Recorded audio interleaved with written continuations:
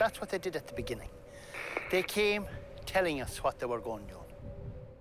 They never asked us at any stage for permission. The more you see wrong being done, the more angrier you get. We wouldn't be doing this if we thought it was just a noble cause and a heroic failure. It's pretty much forcing everybody's hand. I have a right to be here. This is where I've been all my life.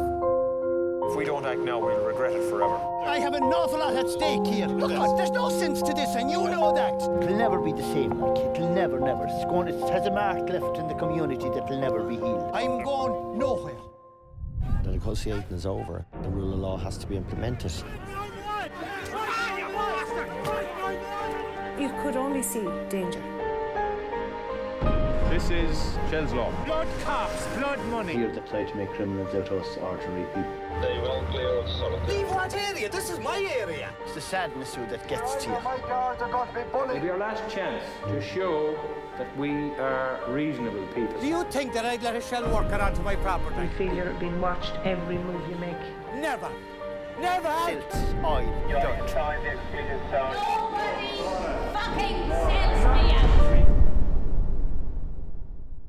Stay clear for your own safety and the safety of the other vessels. This could go on forever.